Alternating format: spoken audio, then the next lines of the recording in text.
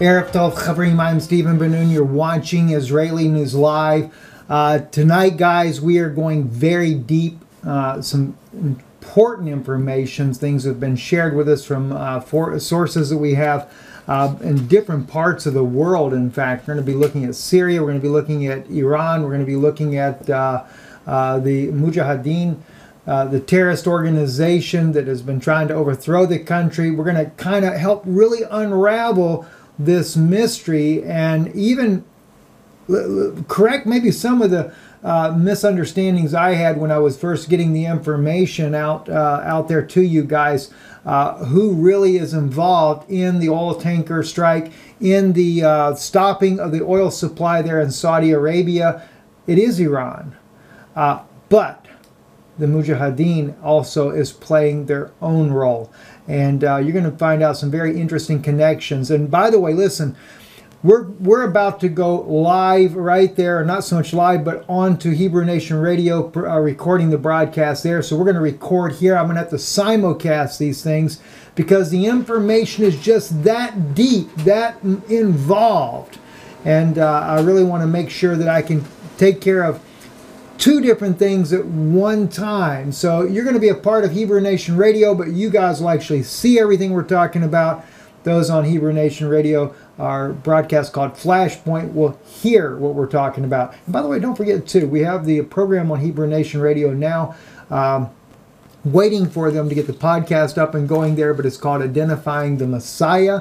Airs twice a week on the radio broadcast there, so you might want to check that out. I have been loading up some of those segments there on Danun Institute as well, so I trust you get to listen to that. It'll be a blessing for you, and I can't wait to share the revelation that God laid on my heart. I'm going to try to do that tonight for you guys as well. So let's get connected there with Hebrew Nation Radio's Flashpoint, and we'll listen all together.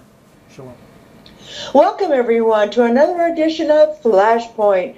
Where is going to be the spark that ignites the world? And it looks like they're over there in the corner striking the matches to find a good match. And they've already got the bonfire piled high as it could go. With me, of course, a regular guest, insider himself, Stephen Ben-Nun.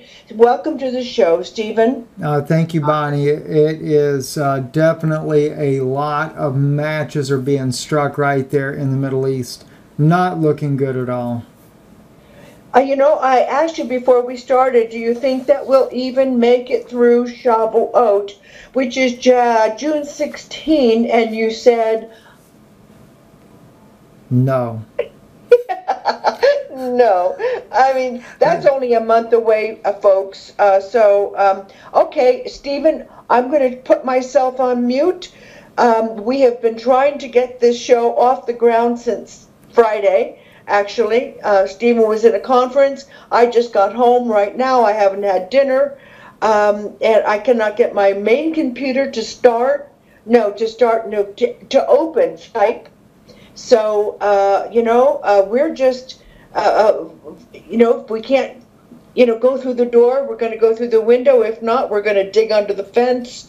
So I'll put myself on mute, Stephen, and you do it.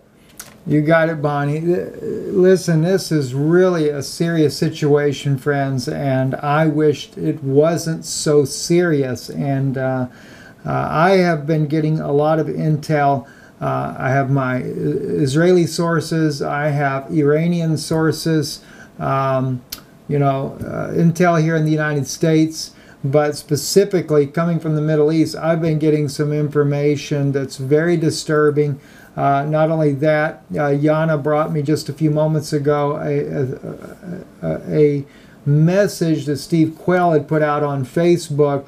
That wasn't good either. It was a military officer, just came out of a briefing, and they're very concerned about the situation in Iran, and we're talking about in the military briefing that the United States does not have air superiority any longer, and how are they going to deal with casualties on the ground there because of not having the air superiority. In other words, no flying medevacing out by flights as easily because they could be downed and killed that way as well. So this situation, Bonnie, is really it has exploded in the Middle East there. And I'm going to kind of go back a little bit because the last couple of days we've been doing the live broadcast there just quickly with our phone from the conference up there in, and I always get it wrong. I don't know if I'm saying, I think it's Cincinnati, way down there on the left side of Ohio. But anyway, we were there doing this conference on Planet X, and you know, and then these things started coming in. I was getting information from one of my good friends who used to live in Iran, and in fact not too long ago ended up having to move from Iran, and getting some very interesting information even before we saw the first attack on the oil tankers there in Saudi Arabia, actually the United Arab Emirates, I believe it was, where the oil tankers were, that there was the different factions of the Mujahideen, that organization that had been caught purchasing or trying to purchase the speedboats in order to weigh those things down with explosives and attack the interest of the U.S. in the Gulf there, in that Gulf region there by Iran, the Gulf of. Let me just pull it up on the map for you guys, just for those of you that are watching by video feed, those of you that are listening to us here on Hebrew Nation Radio. I don't want to get any of my words wrong here, but well, it'd be good for, regardless of who we're talking to right now tonight.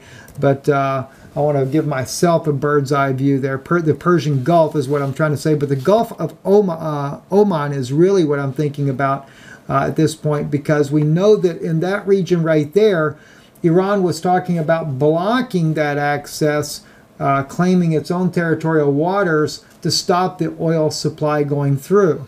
Now, to kind of give you guys, to back up a little bit about what we had been sharing with you guys already, I was getting information from an Iranian source that I have that the Mujahideen, which has been known as a terrorist organization, but yet they've worked very closely with President Bush and now even with President Trump's administration. And when we say that, that's Maryam Rajavi is the woman who is the head of this organization, the Mujahideen organization there, that has the ear and attention of Trump's administration about the overthrow of Iran. And I'm going to be going into that organization specifically. We're going to be talking tonight about who is funding this organization, or excuse me, not who's funding it, but as far as who that organization is funding. Let me clarify that there.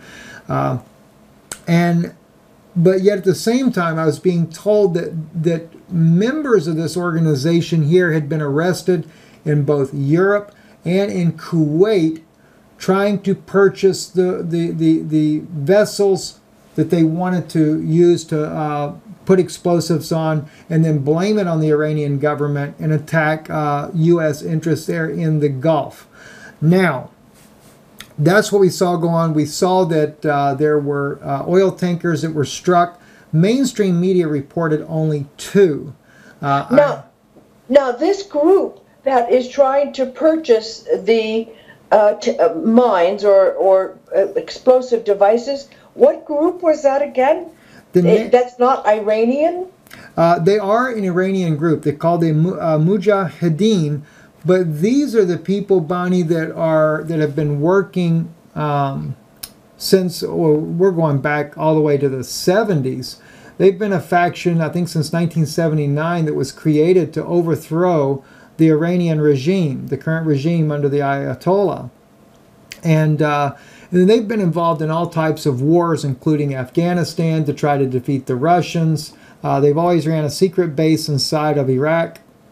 And in fact, they were the very ones that were brought into Iraq, were trained militarily in order to overthrow the Iranian government, but they failed in doing so. The source that I had said that this group here is... They said that, I'll put it like this here. He told me, he said that, Steve, he says, the Iranian people don't like the Iranian government.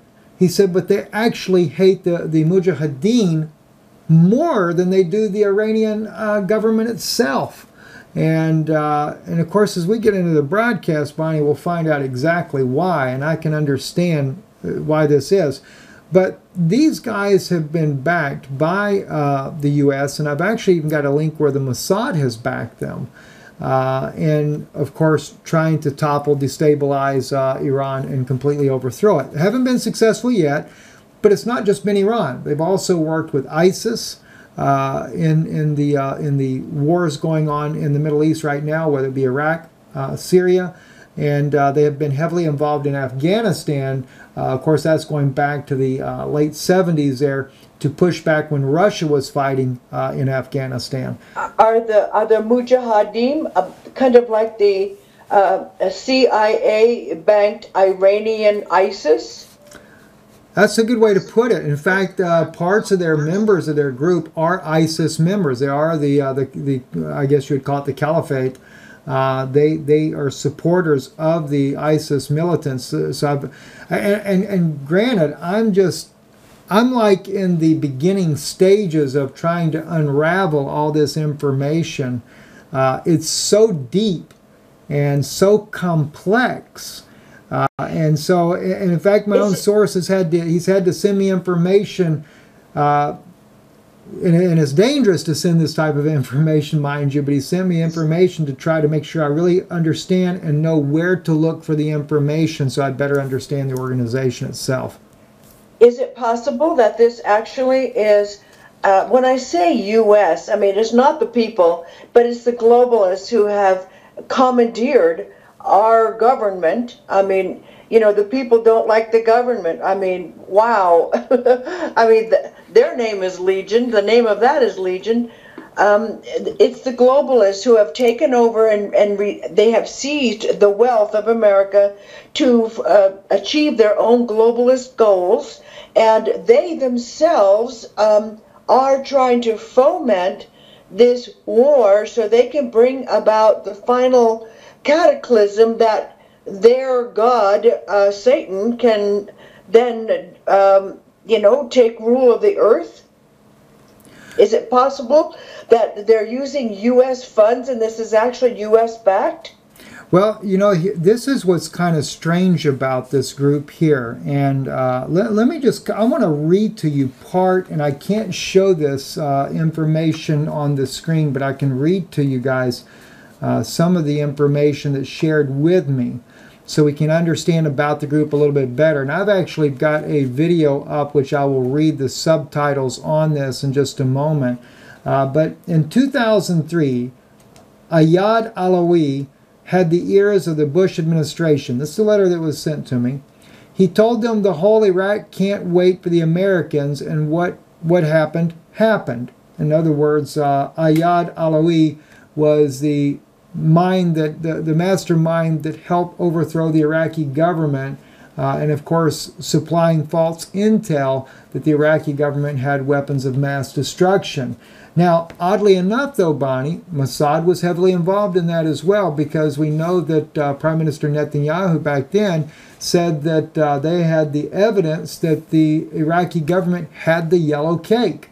We sent CIA operatives in there. They made a movie about it. In fact, they had the yellow cake, which was never true. It was all fabricated information. We toppled the nation on false pretense. But he goes on to say, Maryam Rajavi has the ears of the Trump administration. Pompeo and Giuliani and Bolton all have been receiving money from Mujahideen according to their tax returns for the speeches they held in a camp Ashraf in Iraq, as well as in there in Paris. Now, that really caught me off guard, but it is true. I've been digging, and I have been finding the evidence, and yes, former New York Mayor Giuliani is involved with this group, was paid as much as $20,000 speaking fee to go to their camp, the Ashraf in Iraq. And this camp is a noted cult, sex cult, perverted camp. And of course, this is also where they trained their fighters to overthrow the Iranian government. And when I was looking at this, one of the things I did, because I was told that if you look up the Ashraf camp in Iraq, I was told in the letter here that, Steve, you'll find there's a lot of information out there. Well, I've got this one video up right here, and I'm just going to read the subtitles. I won't have the volume on, but just so people can get an idea of what's going on. In the picture, for those of you that are listening here on Hebrew Nation Radio, if you can see the picture here, Mossad Rajavi, he is the leader of the Mujahideen group at that time. He's standing there at the platform, and he is about to address the fighters after their failed coup of the Iranian regime. And he's going to blame them that when they were fighting, this was including both men and women, that they had their minds on their wives and on their husbands, which, by the way, all their marriages were rearranged and forced marriages. And in this documentary that speaks about this, the women have come out that were able to escape this and have spoken publicly about the humiliation they went through as being a part of this. So here's what he actually says here. He says to them, everyone must know well, hang on one second here. I'm going to put a tiny volume in there. Must know well. And your sisters, we asked around hundreds.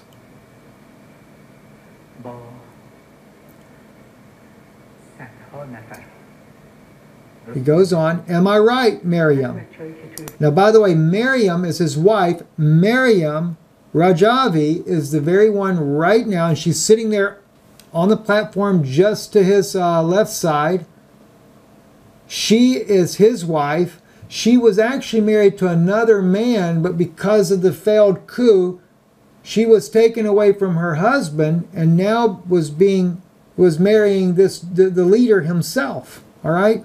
So he's getting her to acknowledge it's true. He says, those who were in Operation Eternal Light in person and listened to them. All right, continuing on. Let's remove all the obstacles in the way, he says.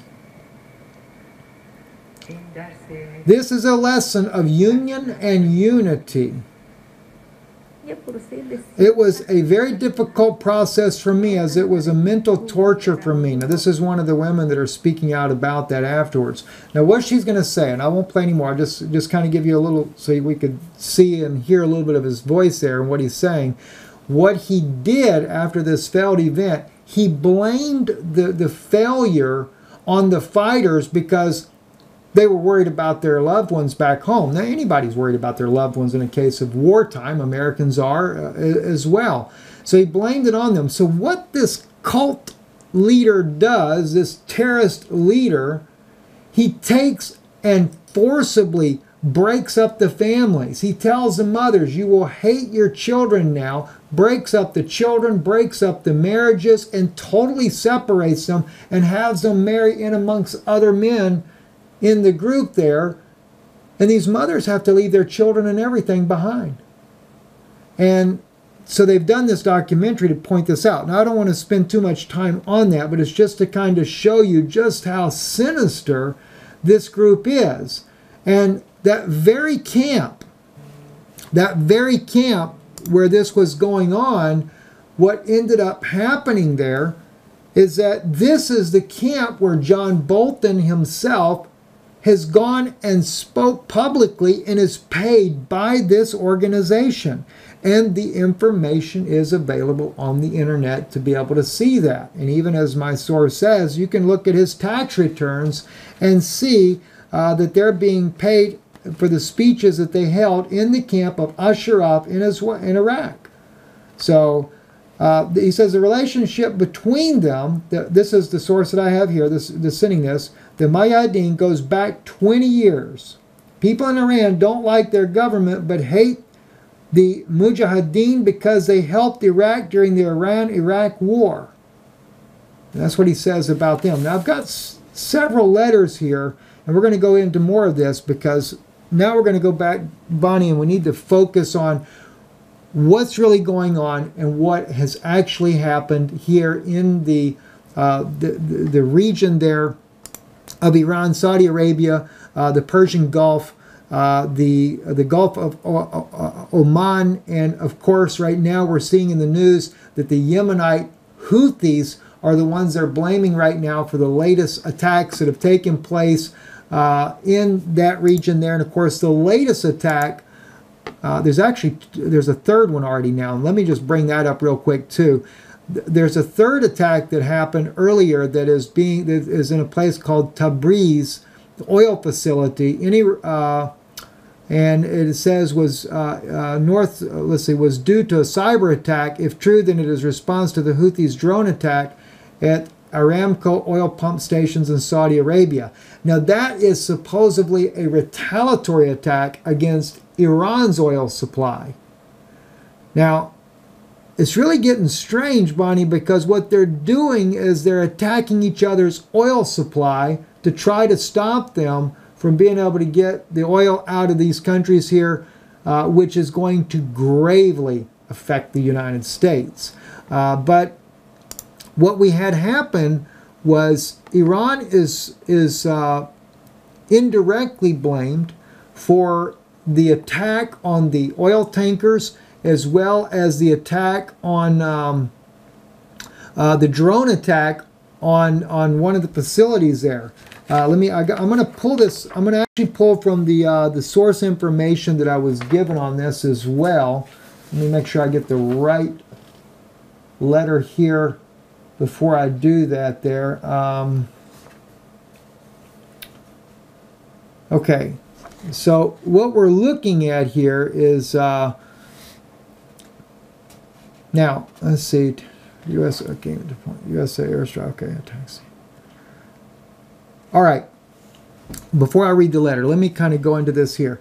When I first was getting the information that was shared with me with my Iranian source, all the information I shared thus far was correct. The Mujahideen were the ones that had got caught trying to purchase these boats to use them against U.S. assets in the region. Specifically, they were talking about ramming U.S. military ships there and setting off these explosives to draw the U.S. into a war with Iran.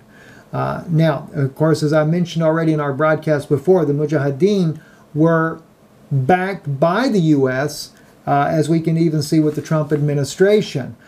But then I was corrected on one issue from the source that I have there in Iran. He said the actual attack on the oil tankers and then the drone attack on the oil pipeline was actually done by the Iranian government itself and not the Mujahideen. That's what caught me off guard. I want to read to you directly what he says to me here in this letter that I just got last night.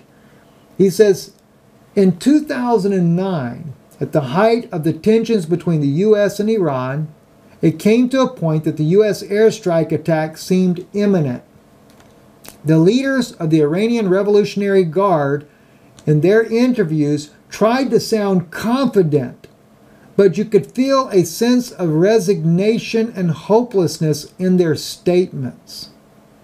He goes on, this time around, they're nothing but confident. I believe what played down in Syria, where the U.S. was using the best Arab fighters seasoned from the Afghan war, combined with U.S. reconnaissance weaponry, air support, and by the way, this is what really gets me right here, ISIS and al-Nusra. He's actually telling me, even in the letter here, that the United States, when they were fighting with their seasoned trained fighters from the Afghan war, was using the best of the U.S. had, including the U.S. reconnaissance weaponry, air support, and ISIS fighters and al-Nusra fighters. Now, you know, I've always said, guys, this is something, Bonnie, and I've said it, you know, we've said it on Hebrew Nation Radio as well, that unfortunately, and it's really kind of like no mystery when it comes to maybe al-Nusra, al-Qaeda.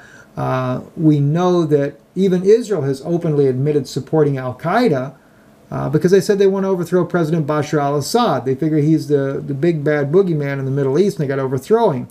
But this was the first time that I had intelligence sources sharing with me that the U.S. is using ISIS fighters in this battle.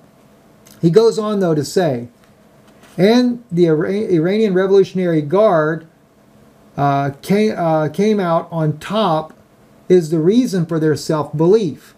All right, now let me kind of clarify this before I read on. What he's saying here in the letter, in 2009, when we nearly come to blows with Iran there, Iran was trying to sound confident, but they weren't.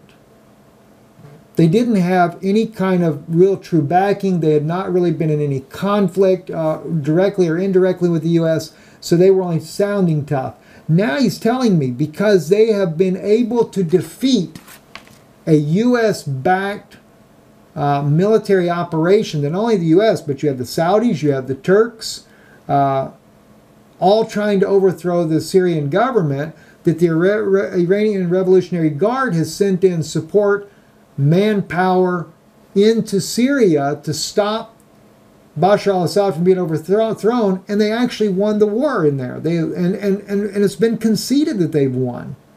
Now, of course, the fight's all starting back up, and he says that this is what gives them the courage to feel like that they can now they can stand up against the U.S. Here's what he goes on to say, though. He says, I believe Iran has just showed a bit of what it can do. The drones penetrated 1,050 kilometers into Saudi Arabia, hit 7 spots. They hit the stations. They showed they can close Bab al-Madad, and they don't need to close the Strait of Hormuz to do it. That is provocative. He said these 2 events, the tankers, drones, was not a gasket flag, but Iran's first response to America. Then he wrote on here as well, Pompeo went to Europe to calm them down because they know about the Mujahideen are trying to start a war to give America the alibi it needs to start the war itself. In other words, to give the Americans the excuse to go to war with Iran. And he knew the Mujahideen were doing this, that they were already trying to incite the violence there. And as a result of what they were doing, which, by the way, that's this arrest in Kuwait and the arrest in Europe, if I understand right, those 2 arrests is what caused the U.S. to move assets, their own fleets there, Abraham Lincoln, the USS Abraham Lincoln, to the region. And then, of course, Iran gets bold after the U.S. shows their military might, and he says Iran is the one that hit the tankers and sent the drone in as well, showing that we can shut down you economically with the oil by what we're doing here. Now, I really think, Bonnie, that Iran knows they can't defeat the United States in a war. But they know that America depends on the oil coming from Saudi Arabia, coming from the Middle East, to keep the economic powerhouse moving in America. And they're using this particular tactic here to say, we can cripple you economically. If you want to mess with us, yeah, you'll defeat us, but we can cripple you economically. I think that's where we see this going. Welcome back to the second half, folks. And we are in the middle of, my goodness, the flashpoint is just about to be alighted, lit. Light it up. Hey, let my English and, you know, major it means say that our light it. salvation is drawing nigh. So, you know, Yes. I read for the last couple of days, two different people who ostensibly hear from the Lord. One is Glenda Lomax. The other is Jeff Byerly, with very detailed, and they agree on this, that even though what they post, I don't think, I mean, they don't say they talk to each other, but Trump has had DNA enhancement, and this was a year ago, April, when we bombed Syria over the fake sarin gas attack allegedly by Assad on his own people. But at that moment, at that month, and that I think is why he has changed. There's no wall now. He's not interested in defending the independent press, and he goes after these globalists. He supports these globalist plans of, invading or causing big trouble for Venezuela, and just allowing the globalists. And now I'm wondering if we don't see that in the Middle East, even with what we're seeing there. I can believe that, Bonnie. This is alarming. Yes. It's an alarming situation. Yes, And, yes, especially since Russia, they took the opportunity to display and show everyone their Poseidon drone, underwater drone, that is capable of, it will evade all of our defenses, because we don't have an underwater defense, and it is capable of producing a 1,500-foot tsunami wherever it's placed. Unreal. So, I think that Putin is saying, and I wonder, when you said that Iran is saying, yeah, come on, USA, bring it on, give me your best shot, between we can bomb your pipelines, we can shut the Straits of Hormuz, and I believe they are arming, the Iranians are arming Abu Musa, a small island just inside the Gulf there, and it's a very narrow turnaround there for big ships in the Strait of Hormuz, and they could just sit there and pick them off all day, even before the ship gets straight away, so they could. But anyway, it seems like so much happening. I didn't mean to interrupt, so Stephen, you go ahead. I'll mute myself. No, you don't have to mute yourself, Bonnie. So, but anyway, yeah, it's a very serious situation going on, and as you mentioned, the Gulf of Hormuz and also the Persian Gulf there, and that little bitty strait right there, and of course, you guys that can see it via the watching on Israeli News Live, you got that little horseshoe, so to speak, there right by Dubai, Iran, right across the straits there, and it's not a wide place either. You're talking about a very narrow body of water. Looks like it's about 20 miles wide at the narrowest point, which, I mean, this probably would seem pretty big, but it's not that big in terms of if you're trying to defend the area.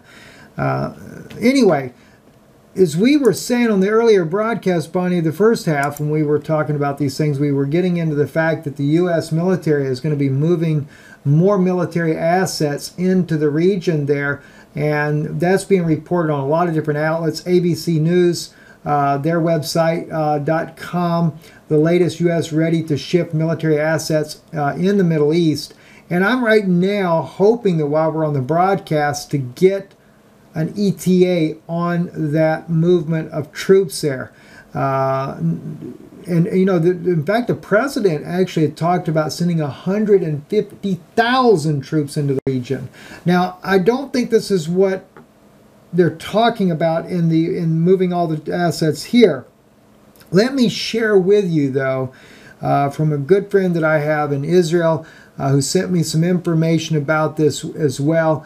And before I even read this information, let me just really encourage all of our listeners both here, Israeli News Live, Hebrew Nation Radio here on Flashpoint. If there's ever a time you wanted to pray for Israelis, their safety, this is the time and hour. I don't appreciate myself personally what Prime Minister Netanyahu has been doing, the United States has been doing, NATO's been doing, that is just escalating this entire Middle East situation. But at the same time, I realize too that when we get involved in a war like this, like in the Iraq War, that's American citizens that are putting their lives on the line that will die as a result. Not to mention the innocent civilians that are being killed in these wars. But it's also in this war here, there's going to be a lot of Israeli citizens that will die as a result of this. And so my heart really goes out. And what I'm about to read to you might really come home a little bit more when I share this with you. And this is a portion of the letter that was shared with me here. Said important government meetings says that Israel and the USA are very concerned about the economic blowback of war with Iran. All right, now I'm going to pause for a second. And of course, as I read to you on the letter from my Iranian source, it was Iran directly that struck the Saudi Arabian targets. And by the way, I want to clarify something, because I know that when I covered this originally, I said 7 oil tankers had been struck. And I know that Paul Bagley also had mentioned the same thing. I think he said as many as 9. When it came out in mainstream media, they said 2, and everybody said, oh, it's like fake news. This source here from the region says the drones penetrated 1,050 kilometers into Saudi Arabia and hit 7 spots. These 2 events, and then he says tankers, drones, was not a gasket flag, but Iran's first response to America. Now, from what I'm reading from my friend in Israel, this is exactly, they got the message, because he says here, Israel and the USA are very concerned about economic blowback of war with Iran. Why? They see that Iran is going to target what hurts us most, the oil supply. You remember Saddam Hussein did the same thing. He set all of his oil fields aflame. Well, we could tolerate that, but our main supplier for the United States has always been Saudi Arabia. Russia is one of the largest oil producers as well, and so is Iran. But if we make them the enemy, and they take out the economic backbone of America, it's going to bring our economy to a halt. Now watch what else he says. The thought is at this time to prepare for that and a possible economic depression. Buy food, gas, and water and meds. Now for here in Israel, the public is being told nothing here on this. They want us to die. They want 90% of us to die. They want a world cataclysm. And the only question is, who is going to rule the final global empire? Well, who's going to rule? Exactly, Bonnie. But isn't that that's a shame? horrible. This is an Israeli saying that the public is being told nothing here on this. In other words, when it comes to the Israeli citizens, they're not being told to prepare, buy gas, water, and food, and put stuff in your shelters and stuff. They're just going to be left out to die. Yeah. And right. And I know, which you have said Netanyahu wants that in his own country, and surely the globalists, I mean, their #1 aim is to eradicate the United States so they can rule the world. They say we can't rule the world while the U.S. is, so they have to defeat us. So if Iran, if they get into they're transnationalists, they're globalists. They don't have any nationalist, love for any country that they're in. You know, I mean, certainly not America, certainly not. Hey, you guys are going down. We have our bunkers. We're going to pop up like gophers afterwards, and hey, we're going to rule the world. That's it, Bonnie. And I'm going to read one more sentence he says on here, just out of this very in-depth information. He says, the public is being told nothing here on this. It is thought that when more assets, Abe Lincoln, get in place, that's kind of like using code words, so it's not picked up in the email very well. When Abe Lincoln gets in place, he said, there will be attacks on Iran and its navy. So I guess they're looking at trying to do a crippling blow.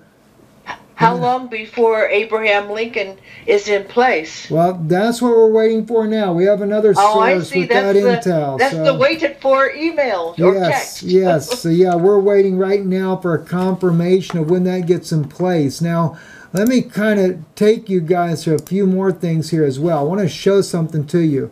Now, we were talking about the Mujahideen, and this is the part of the Iranians that are trying to overthrow the Iranian government. And from what I was being told, they're really the ones that started this. Now, he did kind of seem to clarify that with me. My Iranian contact seemed to clarify that with me, that the Mujahideen, and I don't know if I pronounced this name correctly, but I hope I do. I think that is the right way to pronounce it. In the specific branch of what they call the MEK of the Mujahideen, this group here created this situation because they were purchasing the vessels to strike American interest in the region, and so therefore the United States sent in its military power as a result of that. Well, then the U.S. military, just kind of recapping this so people really follow this, the U.S. military then sends in our ships, the USS Abraham Lincoln, into the region there, and next thing you know, now it's no longer the Mujahideen. Now the Iranians decide to show America, if you're going to mess with us, we will strike you where it hurts most. All right? But I want to show you, though, this is from an article. I'm going to read a little short portion here from Israel National News, Arutz Sheva, very orthodox right-wing paper in Israel. They did an in-depth article about this Mujahideen group, and this is coming back from 2017, in July of 2017. It says here, according to Human Rights Watch, which interviewed several former MEK members, which is the Mujahideen group, the organization is a cult that has kept its members virtually imprisoned and in a compound in Iraq and controlled them psychologically. They eliminated anyone who expressed their intent to leave. A RAND report commissioned by the U.S. DoD found that the MEK is a cult that utilizes mind control and practices mandatory divorce, celibacy, authoritarian control, forced labor, sleep deprivation, physical abuse, and confiscation of assets. The FBI reported the MEK NLA National Libertarian Army fighters are separated from their children who are sent to Europe and brought up an MEK-supported network. These children are then returned to the NLA to be used as fighters upon coming of age. All right, that's just a little bit about what the Israelis say about this group. And yet at the same time, we see people like former Mayor Rudy Giuliani, in an article here on Politico.com, says took money from a group that killed Americans. Does Trump care? Well, does Trump know? I mean, look, I'm not trying to take up for President Trump, but also sometimes I wonder if he even knows what's going on, right? So Rudy Giuliani's taken money from this very group that even the Israelis consider a terrorist organization, manipulative organization, right? And now here's what's really strange. We get this in 2017 that Israel's writing about it. And by the way, the Arutz Shiva is very pro-Netanyahu organization, pro-Orthodox Jewish organization. But now here is a clip here from Fox News. And with Fox News, Miriam, let me pull her name up so I don't mispronounce it, Rajavi, she's the one that has the Trump administration's ear now. And in that interview right there, Miriam Rajavi is going on there talking about that the Trump administration, they got to take down Iran. That's an interview with Fox News. I'll just give you the date on it, October 13th, 2017. Right about the time that Israel's writing about how horrible this group is, and even all the way up until recently in news on Fox, etc., this woman is brought out as if she's some kind of great saint or something. All right? And I'll just, let me, well, I won't play it for right now, but, so you can just see her picture there, those of you watching on Israeli News Live there, so you know what we're talking about here. And yet Israel considers them a terrorist group. All right, now, let me move on to another issue here. Here you go, John Bolton, right here. You can see in the picture here. This is on one of the Twitter images that I pulled up. She's right there meeting John Bolton and, of course, other senators, congressmen there. In fact, the one congressman, I forget his name, but I know he was on Israeli News Live that's standing on the stage there. But this lady here, John Bolton, also had been paid, I think, like $20,000 a pop speaking at their very camp where they do all these deeds that the Israeli newspaper Arutz Shiva spoke about, where they do the mind control, manipulation, forced divorces. John Bolton was speaking at their very compound in Iraq and getting paid for it. I wonder why these guys sing their praises. Now, but this is something, though, that I found that was very interesting. Because you have Arutz Shiva saying how evil this group is, but I want to show you a connection that the New Yorker brought out. And Bonnie, this will get you really to thinking. This article here in the New Yorker, let me just real quick, we'll pull up the date on this so people know the date. This was on April 5th, 2012. All right? Read a little section of this only. Said a terrorist organization by the State Department in 2002, the MEK, which is the Mujahideen terrorist organization, earned some international credibility by publicly revealing accurately that Iran had begun enriching uranium at a secret underground location.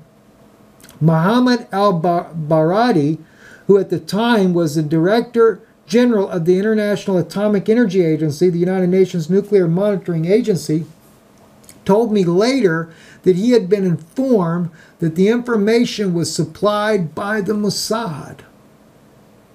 So he goes on and says the MEK's... There you have it. Yeah, the MEK's... There you have it. Right, with Western intelligence deepened after the fall of the Iraqi regime in 2003. So now we know who's working with these guys.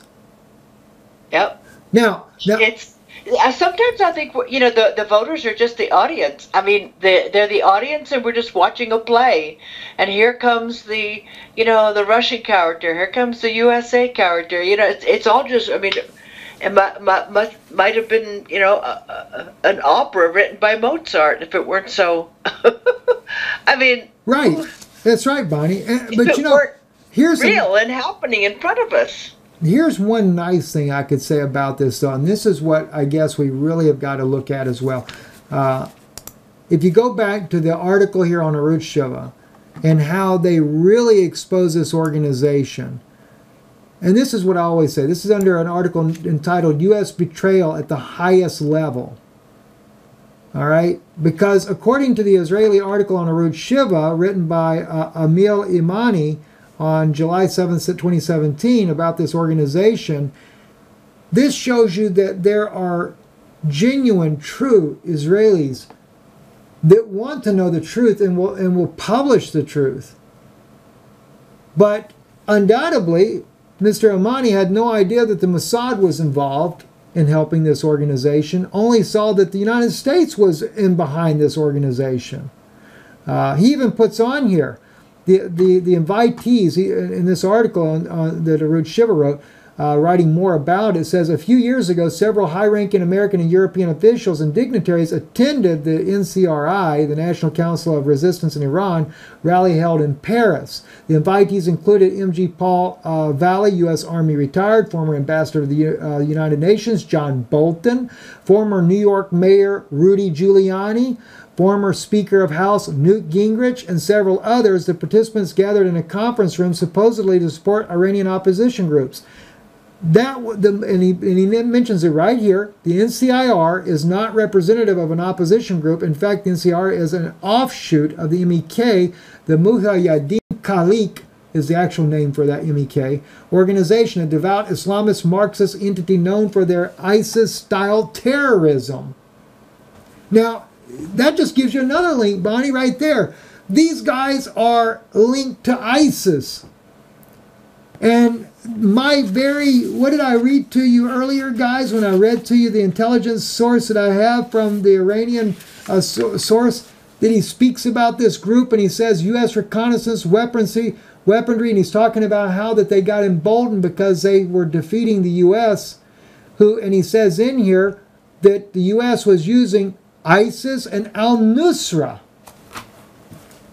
And even right here in the very article where the Arutz Sheva says the group there is an ISIS-style, now they says style terrorism, so they're not identifying them exactly as ISIS, but according to the Iranian source that I do have, which, by the way, again, I will say this, my Iranian source does not care for the regime of Iran, all right?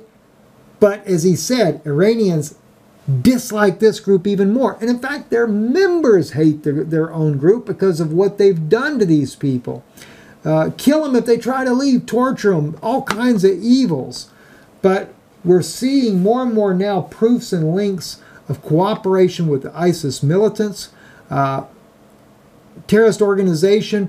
But as I say again, though, Bonnie, and I just want to make sure I stress this, this shows there's some really good Israelis, which we know that anyway. I mean, God, he's got just a like remnant. This country. Yes, he's got a remnant in Israel. And I don't know how much time we have left, Bonnie, but I've got some amazing stuff still yet. About 6 minutes. Okay, let's hit Syria now. More intel coming out of Syria. We have another issue coming up. Said almost salaciously. Yes. But I'm interrupting. Sorry. No, you're quite all right. This is exciting here. Yes, I've got some very interesting information coming up about Syria. And I think the article here on the Jerusalem Post really kind of helps capsulate what I'm going to talk about. This article came out today, I believe it was. Yeah, it came out today. The title of the article is Syrian opposition leader urges normalization with Israel. Fahad al-Masari is his name. He has been living in France for the last 24 years. And he is talking about having normal relationships with Israel. So, as I have been told thus far, and it's not to say, but the source I do have on this believes that this could be another Juan Guaido type scenario. Now that's an opinion, but I can see why he is saying this to me, because this is exactly what Israel and the United States would like to see happen. They want, and I have been told, they're going to take down Damascus. It is coming. And with the situation happening right now with Iran, I can see why Damascus will be hit. And so one thing I wanted to share, though, Bonnie, though, that is such an amazing thing about this. I don't have to go so much into the war aspects of this. We know what can happen. Damascus, Scripture says, will be a ruinous heap. And I literally got a revelation on that very passage while I was sitting in an interview with Pastor Paul Begley on his program that he has on, let's say, broadcasting. I think it's DirecTV. I forget the channel that's on, but it's going to be airing here in the near future. right in the middle of the broadcast, and I even said it, I said, I'm getting the revelation even now as I'm speaking. I was reading from the scripture of Isaiah 17, Damascus becomes a ruinous heap. And I'll pull that up so we can read that, so everyone we can make sure we get this just right when we speak about this there. But, and so many of us know, we know the prophecy. I've spoken about this many times here on Hebrew Nation Radio as well. And how that God holds accountable Israel, but not, as I always bring out, it's not specifically the state of Israel, because when we see that the burden of Damascus, to behold, Damascus is taken away from being a city, and it shall be a ruinous heap. When you get down to verse 10, though, we find out that God says there, for you have forgotten the God of your salvation, and you are not mindful of the rock of thy stronghold. Jesus Christ, Yeshua HaMashiach, is the rock to the Christians. And he specifically mentions Israel in here, the children of Israel, forsaken from before the children of Israel, which represents 12 tribes, not just 3. So it's not just the house of Israel or the house of Judah that is now home in the promised land, but the remnants of the children of Israel that are all over the face of the earth, whether it's NATO, whether it's the United States. But I think, Bonnie, it's not only that, it even includes Russia, because there are members of the lost tribes of Israel in Russia as well. So collectively, because of all the wars that are going on here in the Middle East, this brings about the demise of Damascus. This is what takes away the stronghold of it says here, verse 3, for the fortress also shall cease from Ephraim, and the kingdom from Damascus, which Damascus had become a fortress to Ephraim, which are the original believing house of Israel that accepted the words of Yeshua 2,000 years ago, and where one of the largest, or the oldest, I should say, the oldest Christians on the planet are from Damascus. In other words, they have been there for the last 2,000 years. Now here's the revelation I got. I'm sitting there talking about this, and it came to me. Suddenly, Saul, when he was not Paul yet, he was on his road to Damascus to do what? To bring in bondage to back to Jerusalem all those believers living in Damascus. And the Holy Spirit revealed to me, had it not been that Christ stopped him, this passage would never be fulfilled in the future. If he had wiped out the believers in Damascus at that time there, we would have no believers today, where the fortress of Ephraim would cease. So Syria had to be a fortress to those believers all the way up into the modern days here. And this is where it will come to an end, and they will end up like the children of Israel, and they would be as part of the diaspora, which we've already seen that the Syrians are just like Israel when they went into exile. They've also, many of them are in exile. But it's not over yet. And it's fixing to get worse. It's fixing to get much worse, guys. So we really need to pray for Christians in the Middle East. Pray for our brothers and sisters in Israel as well. Because a war is coming. And a lot more innocent people are going to die. And I'm afraid, Bonnie, it is at the door. And you mentioned... you know, we have the feast coming up, Shavuot, and Pentecost for everybody else. Yes, it could be before then. It might be after then. From what we're looking at, Bonnie, it's just a matter of when those assets are in place. And even then, we don't know if it'll happen right then and there. That's always the way we do. We never do it right then and there. But how long will it be? I don't know. Yeah. How long can the world hang on and have the globalists trying to vie for the best spot with the most resources and the most pipelines and the most power and the best army and goodness, welcome to Satan's kingdom, everyone. As if everyone didn't know already, who sends their kids to public school or has a son in the military, didn't know what it was like already. Alrighty, thank you so much for joining us, everyone. Yes. You know, increase your Bible study time, increase your prayer time. Stephen is right. It's about to explode, and the best preparedness is spiritual preparedness. Thank you so much, Stephen.